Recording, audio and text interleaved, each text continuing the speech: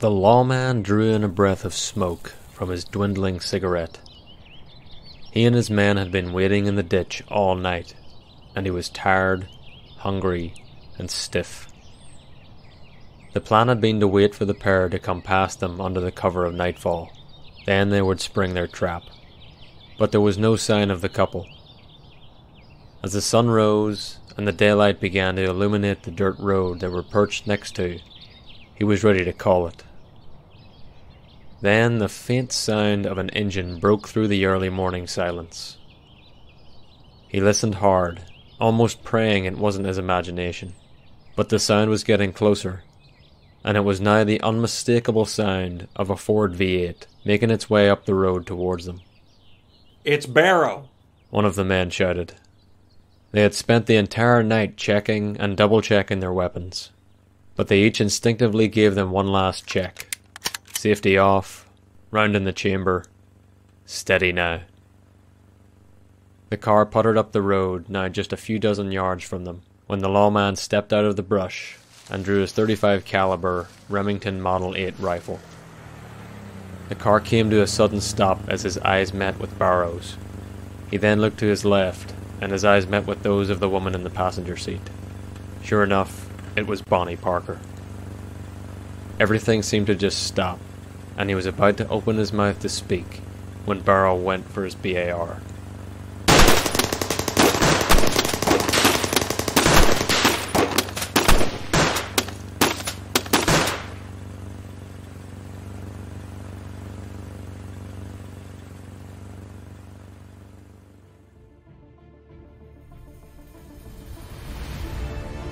Virtuous Men, a podcast devoted to sharing the lives of men of history, fiction, and today, and the virtues they personify. Over the course of this season, we'll explore the lives of 5 men who each exemplified a crucial virtue of life with not just their words, but their actions.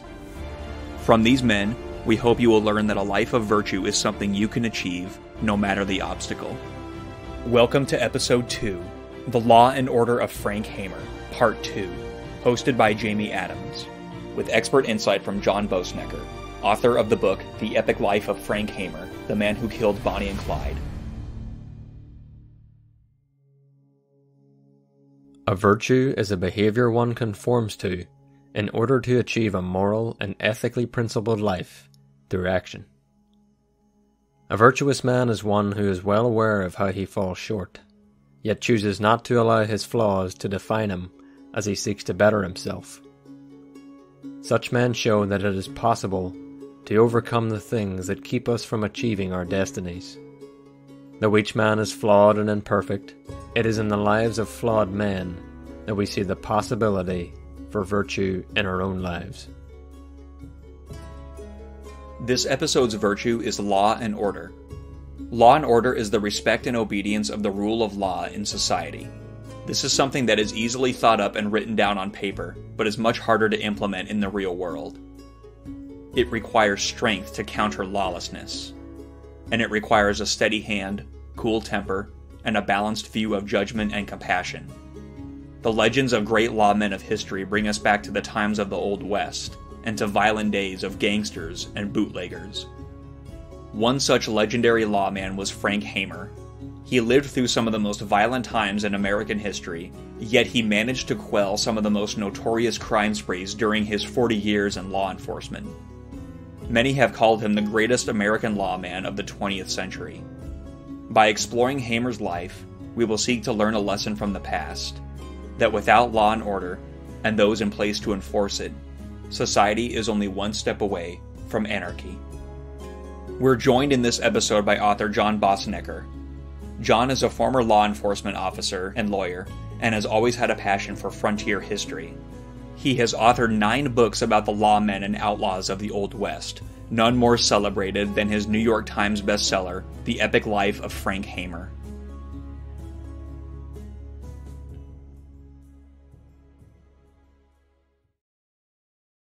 Part 2. The Manhunt.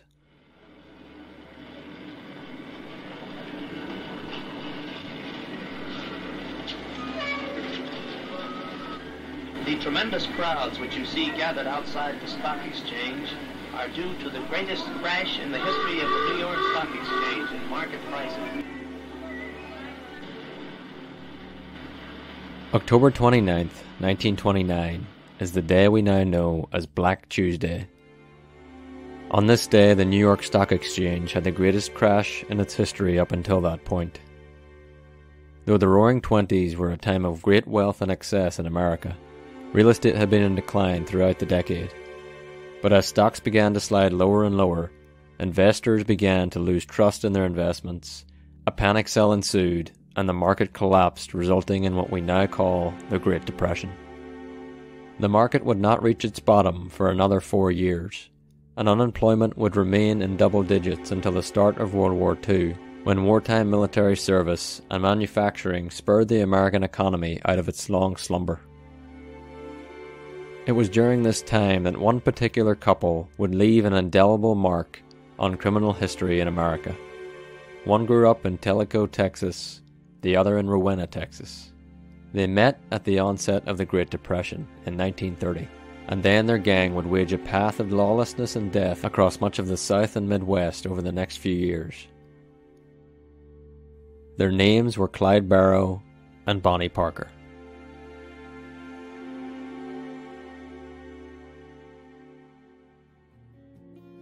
By 1931, Frank Hamer was in Austin, Texas, investigating the rising Communist Party of Texas. Communism was gaining popularity as Americans became disillusioned with the current volatility of the capitalist free market, and red protests were commonplace. As Ranger Captain, Frank warned big oil companies in Texas, Kansas, and Oklahoma of the threat of terrorism from communist extremists.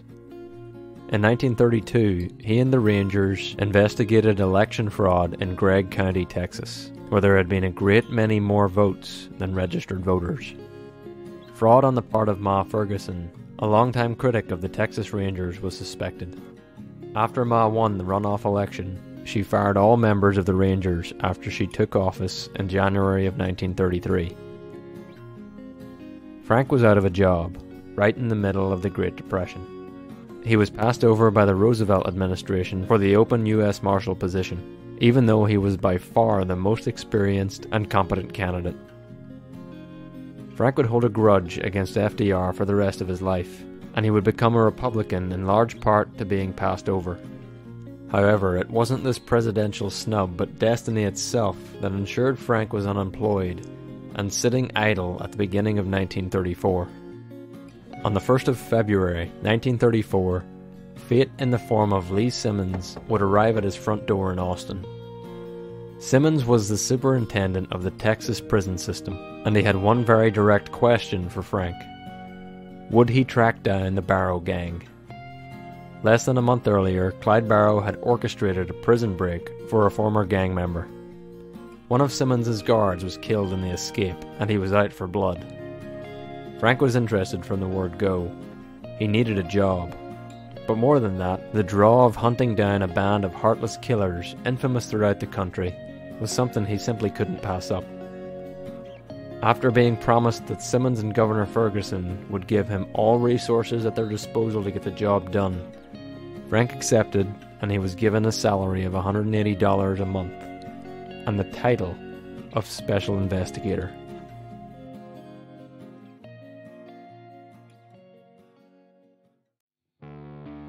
Clyde Barrow first got into trouble when he and his family moved to the West Texas slums in 1922. He got in with the wrong crowd, and by 13 was part of a gang known for stealing chickens. Like many young criminals, he started out small, but his level of crime increased quickly.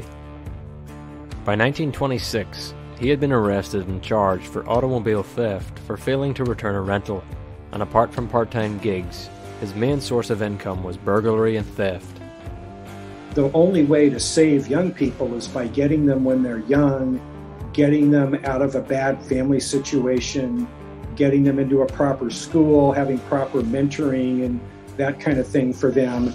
In what I say in my biography of Frank Hamer is that Clyde Barrow's parents were the worst two of the worst parents in Texas history. Of their 7 children, 5 of them became convicted felons. 2 of them were killed by law enforcement officers. The family was impoverished, but less impoverished than Frank Hamer's family. Frank Hamer grew up in even worse circumstances. The 1880s were worse than the 1920s. And so there's no excuse for their criminal career. He met Bonnie Parker in January of 1930. Bonnie was a petite, book-smart 19-year-old with a vulgar mouth. She became a notorious prostitute in the Dallas red light district, and her fatal flaw was her love for bad boys. In Clyde, she found just what she was looking for. Clyde was sentenced to 14 years in prison in April of 1930. 2 years into his sentence, he had one of his fellow inmates use an axe to cut off 2 of his toes, with the hope that the injury would gain him a transfer or even a lighter sentence. Incredibly, the crutch-using Barrow was paroled the following year, and returned to Bonnie in Dallas. He quickly pulled together a group of former criminal friends and former convicts, and began a catalogue of holdups in North Texas. Bonnie was captured in one of these burglaries and spent 3 months in prison. Clyde committed his first murder in April of 1932, when he and gangmate Ray Hamilton held up fill station owner John Butcher. When Butcher reached for a pistol, Clyde shot him and left the man bleeding out while rummaging through the upstairs, then fleeing into the night with a mere $20 and some jewellery. That October, Clyde's body count would increase to 2. He walked into a grocery store and made a small purchase, a routine that had become his modus operandi. When the clerk opened the register, Clyde pulled his .45 and took all the cash. When the store butcher, Howard Hall, protested, Clyde hit him over the head with a pistol grip and turned. A moment later, Hall reached for the gun, and Clyde unloaded 3 bullets into Hall, killing him.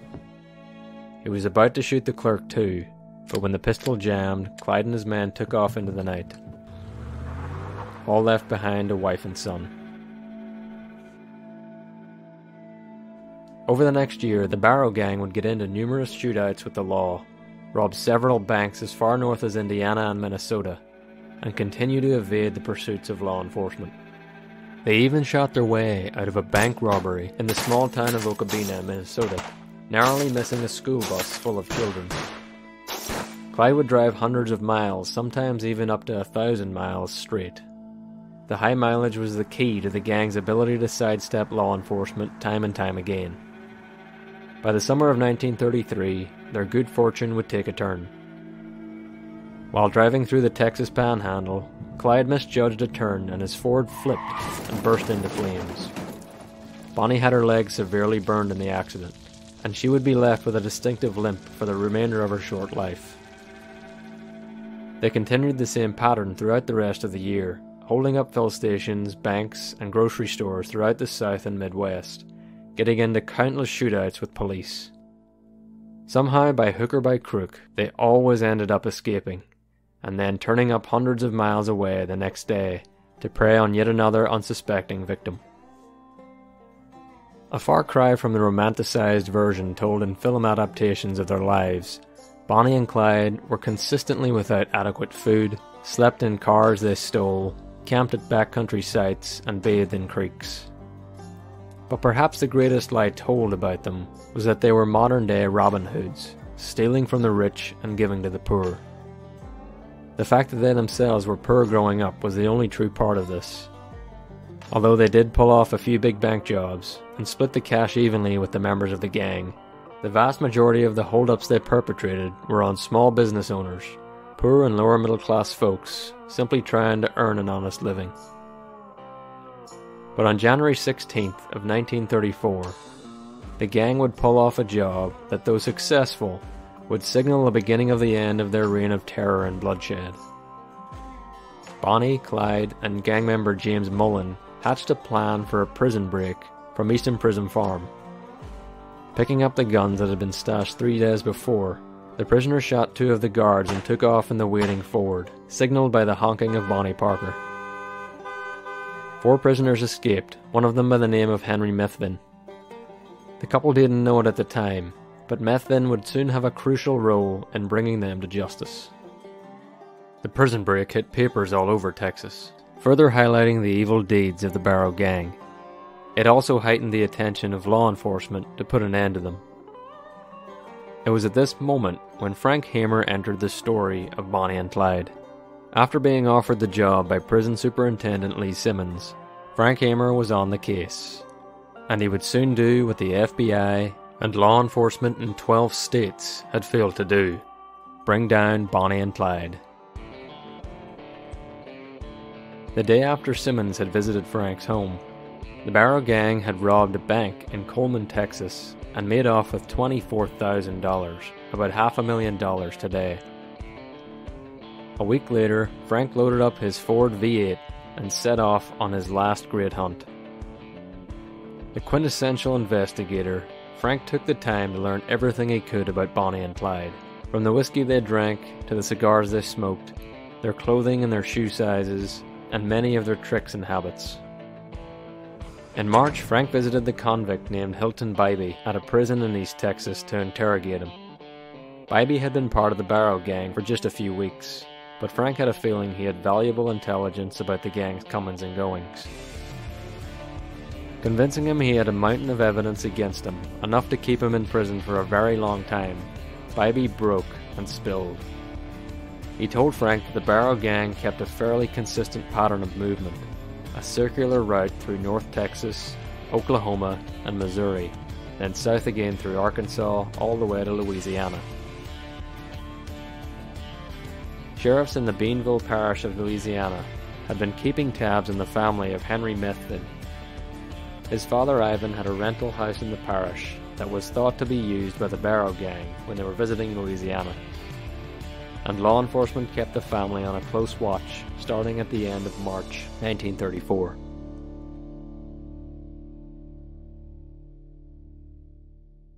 Frank was home visiting Gladys for Easter Sunday when a news report came over the radio. Schaefer believes he saw Clyde Barrow, bandit, and Bonnie Parker, who poses as his wife. Barrow, wanted for 9 killings, is believed to be responsible for the later murder of an Oklahoma policeman. Farmer Schaefer will now tell you how the bandits greeted 2 Texas motorcycle policemen who approached them. One was standing on either side of the car.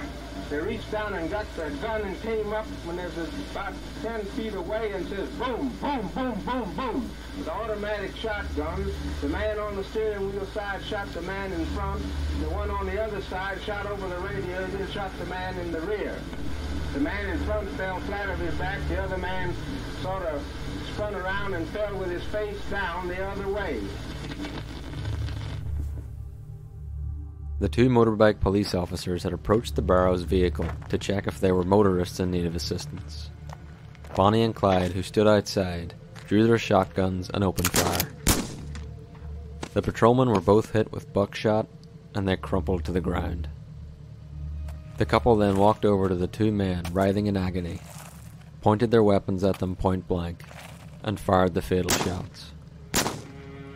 Then they took off in their vehicle. One of the officers, his fiancée, wore her wedding dress to her fiancé's funeral. And if that isn't the saddest thing you've ever heard about a death of a law enforcement officer, then I don't know what is. Frank met with Lee Simmons in Austin, and the pair discussed how they would redouble their efforts to catch Bonnie and Clyde.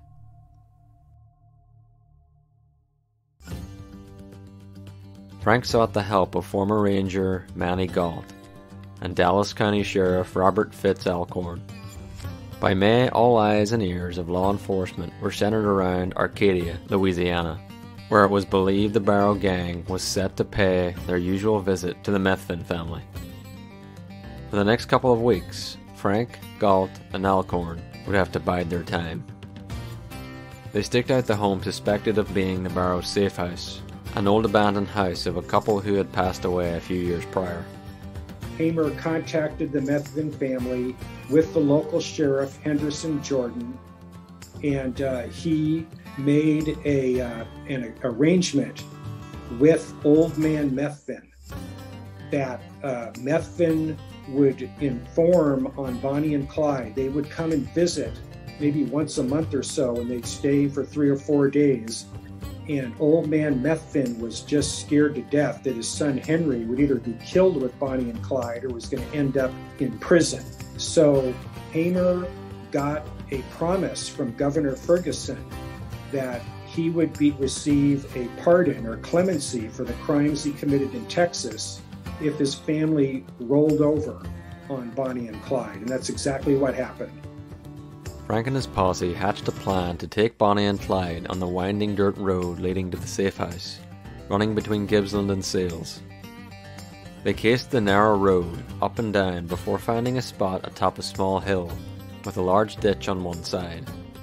One could clearly see for a good distance in either direction. This is where they would make their ambush. Back at the inn the men were staying at, on the night of May 22nd, Frank got a call from Sheriff Henderson Jordan. "Come to Arcadia at once. Get your men if you can." It was time to spring this trap. Frank brought with him 4 good men: Prentice Oakley, Bob Alcorn, Ted Hinton, and Manny Galt. So Manny Galt was sort of a neighbor of Frank Hamer. Hamer got to know him because he lived in Austin. Manny Galt lived in the southern South Austin, is what it's called today. And during the Prohibition era, Hamer used Manny Galt as an informant to go in sometimes and buy liquor or to advise him when bootleggers were bringing liquor in, that kind of thing, kind of as an undercover agent. And then Hamer decided to use him, got him a job as a ranger, but then Galt, like Hamer, had lost his job when Ma Ferguson became governor. And so Manny Galt at that time was a fairly inexperienced officer. The only experienced officer in the final posse that Hamer put together was Bob Alcorn, who had 7, 8, 9 years experience as a deputy sheriff in Dallas, Texas. The rest of the officers in the posse had less than 2 years apiece as in law enforcement. Hamer had more experience than the entire posse combined, way more experience. And just in years, to say nothing of making hundreds and if not thousands of felony arrests, these 52 gunfights that he'd been in, that kind of thing. The men set up with Sheriff Jordan, who told them that Ivy Methvin had informed them that the couple were on their way. They caught up with Methvin and had him bring his truck to their ambush site and park it on the right side of the road. They ordered him to jack up the truck and take off one of the tires. This would act as a lure for Clyde as he drove up the road towards them, so they could achieve the full element of surprise. I held the position on the extreme left, and next was Galt, Jordan, Alcorn, Oakley, and Hinton. If the car got past us, Hinton was to step out and bust the engine with a Browning machine gun. Sheriff Jordan insisted that they at least give the fugitives a chance to give themselves up. Hamer disagreed. Though he didn't wish harm on Bonnie, he refused the idea of giving Clyde any quarter. Frank didn't want to see another lawman die at the end of Clyde's gun. All night, Hamer and the sheriff, Henderson Jordan, had been arguing. Hamer wanted to just open fire and kill them instantly. Jordan insisted on stepping out and giving him a chance to surrender. Hamer says, "You'll die. They've already killed 8 or 10 law enforcement officers. They're going to kill you too. We can't give them any quarter." Finally, Jordan wins. Hamer understands, if this is Jordan's parish, he's the sheriff. In Louisiana, of course, a parish is what we call a county everywhere else. But he relented, and it was agreed that they would step out into the road and order the pair to surrender before opening fire. The wait for the car was an excruciating one. This was the moment they had been anticipating for a long while. The adrenaline had been pumping through their body, but as 3 o'clock in the morning turned to 4, then 5, then 6, their adrenaline turned to anxiety and then drowsiness. Not having brought food for a long stakeout, the men grew hungry, but managed to keep their nerve by applying a bit of humor. After Sheriff Jordan called out how the food was, Hinton replied, "I've eaten the stock off your rifle and I'm starting on the barrel." By 9 in the morning, they were all ready to call it. They were tired, hungry, and their doubts told them that this was just a ruse by Methvin. But not 15 minutes later, Alcorn spotted a tan-coloured Ford V8 heading their way, going at a good old rate. As the car got closer, within a few hundred yards, it seemed to slow. The driver had clearly seen the obstruction Methvin's truck presented. Alcorn peered out of the brush, and his keen eye spotted what they had all been waiting for. It's Barrow. The Parker woman's with him. Then, they all gave an instinctive click to the safety of their weapons, loaded a round into the chamber, and gripped their weapons firmly. Not a man amongst them showed the slightest bit of nerves. The tan Ford kept on coming, then slowed to a steady stop about 50 feet from Methvin's pickup and sat idling. A truck loaded with timber was waiting behind Clyde, and after confirming Methvin needed assistance, Clyde pulled forward to let it pass. In an instant, Prentice Oakley jumped to his feet and aimed his rifle at Barrow. Halt! Came an order from the posse of men who had emerged from their position in the ditch and had now enveloped Clyde's Ford. Oakley fired off a shot at the car, and the others watched as Clyde reached to his right and Bonnie raised a pistol. The next thing they knew, there was nothing but shooting.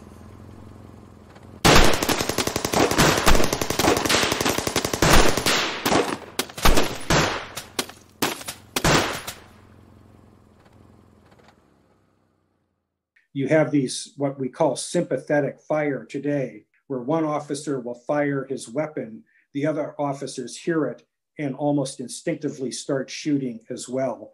And that's probably what happened. You know, we weren't there. It's possible the officers saw them go for a gun, but what's most likely, and what most of the accounts are in agreement on, is that the one deputy fired and then everybody else immediately opened fire. Either way, Bonnie and Clyde got what they deserved. The two notorious fugitive killers, responsible for the murder of 14 people, who had eluded one of the most far-reaching manhunts in law enforcement history, were dead. I hated to have to shoot her, but as they drove up I recalled how she had helped Barrow kill 9 peace officers. If you're an officer sworn to do your duty, you can't afford to feel mercy. If it wouldn't have been her, it would have been us. This was the first time in his long career that Frank had physically harmed a woman, and he was honestly sickened at the sight of Bonnie Parker's body riddled with bullet holes. Crime scene investigators counted 167 bullets and buckshot embedded in Clyde's Ford V8. Bonnie had been struck with 41, and the number was 58 for Clyde. In 2008, the FBI file on Bonnie and Clyde was found in a file cabinet in the basement of the courthouse in Dallas, Texas. Bonnie and Clyde buffs, of which there are hundreds and hundreds of them, found out about it. They pestered the FBI to release it. The FBI did release it under the various laws of Public Information Acts and that kind of thing, but they redacted all the names.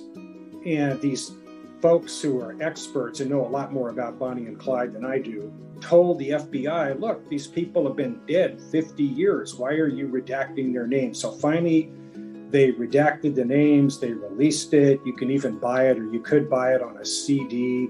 Portions of it were on the FBI website. And those are the original FBI reports, which include all kinds of correspondence, interviews with criminals, members of the gang, correspondence with Frank Hamer, for example, and detailed records of what Hamer did. So I was able to get a copy of that, and that was the first time anybody really knew the true story of how Bonnie and Clyde were tracked down by Frank Hamer. Frank and Alcorn drove back to the town of Gibbsland, where Frank phoned Lee Simmons to tell him the news. He then called his wife Gladys to tell her he was all right and that he would be home the next day. By the time the two men had returned to the site of the killings, over 200 vehicles lined the dirt road as locals tried to get a glimpse of the slain couple and a score of spent bullet or one of Bonnie's belongings as a souvenir. Police collected 2 sawed-off shotguns, 3 automatic rifles, 10 pistols, and about 1,000 rounds of ammunition from the vehicle. Frank received a call from New York asking him for an interview that promised him $1,000 for a few minutes of his time. He flatly declined. Lee Simmons, who was with Frank when he took the call, recounted, "He slammed that receiver on the hook, cussed a blue streak, and mad as a hornet. I know men who would have leaped at the publicity, to say nothing of the $1,000. But not Hamer. He's not built that way." When asked later about the trap he had set for Barrow, Frank made up a tale about a mailbox Clyde would visit on Tuesdays. He said that they had waited at the mailbox, and that this was how they had finally caught up with Barrow. This was Frank's way of protecting Ivy Methvin and his family, and keeping his promise to Methvin to never speak publicly about his involvement in the setup. Frank never profited financially from the media coverage of Bonnie and Clyde's killing. Incredibly, he wasn't even reimbursed for the expenses incurred while on the hunt until 1945, mostly due to the fact that he kept no receipts, since doing so would have surely blown his cover. Though he had countless monetary offers for interviews and book deals, he declined them. One publisher contacted him with a book offer and asked what $10,000 would mean to him. He responded, "No more than a Mexican dime." Frank was sporadically involved in Ranger activities throughout the 30s and 40s. He helped keep the peace in the Texas Gulf as a wave of Union strikes hit the oil and shipping companies. In 1948, he was involved in the investigation of voter fraud by Lyndon B. Johnson, who was running for a Texas Senate seat.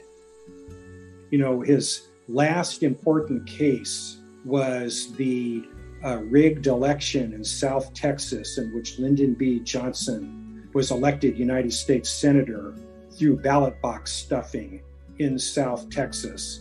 Frank Hamer led the investigation, uncovered the stuffed ballot box, proved beyond any reasonable doubt, and Robert Caro, in his biographies of LBJ, documents it extensively, as I do in my book.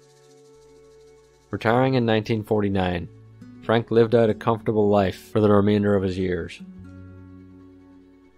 He had a heart attack in 1955 at the age of 71, and death finally took the man who had been wounded 17 times and who had been on the edge of death at least 4 times. Many years later, he would say that he was in 52 gunfights in his career. This is more than any American lawman, and I've been researching this since 1968. He killed 23 men in the line of duty, not including Bonnie and Clyde. Now today, you'd say this is horrible. We need to have the United States Attorney investigate him for police brutality. And this is a different era. Law and order is the respect and obedience of the rule of law in society. It is something that requires a steady hand, cool temper, and a balanced view of judgment and compassion. Frank Hamer was the exemplar of this throughout his career. Many will point out that Bonnie and Clyde didn't have a chance to choose another path in life. Their upbringing was less than ideal, to say the least. Their life of crime was not just encouraged by their childhood experience, it was almost guaranteed. But tell that to the families of shopkeepers Ray Hamilton and Howard Hall, and those of Patrolman H.D. Murphy and Edward Wheeler. Heinous crime must be punished.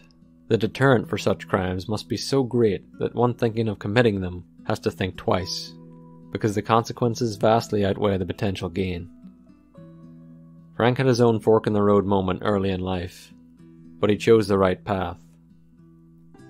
From the time he was a young boy, he had a fundamental understanding of right and wrong, something he learned from his grandfather. Well, to me, it became very evident while researching my book that he's the greatest American lawman of the 20th century.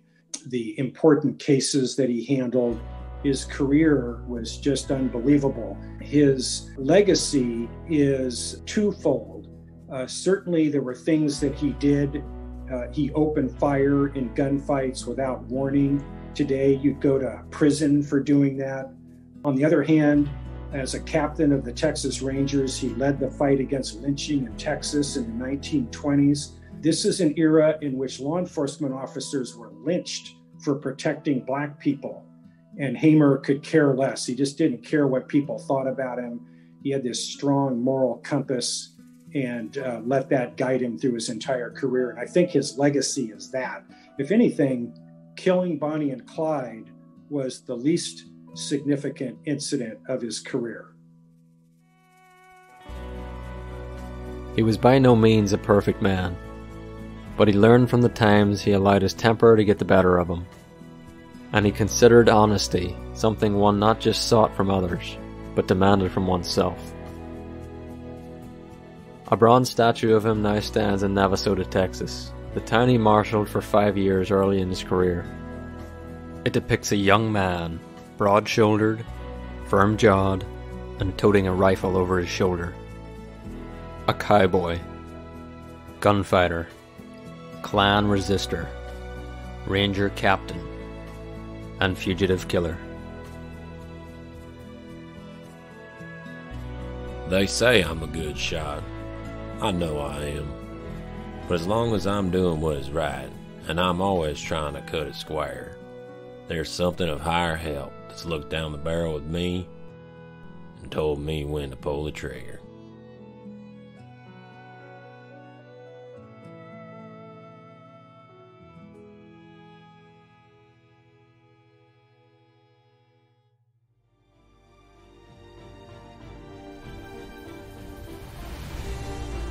This episode of Virtuous Men was written and recorded by Jamie Adams and edited by Scott Einig. Hamer quotations read by John Gallagher.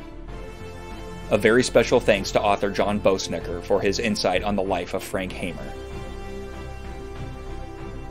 If you enjoyed this episode, give us a rating and leave a review in the comments section. And don't forget to check out more Virtuous Men on our Instagram page at virtuous_men and give us a follow.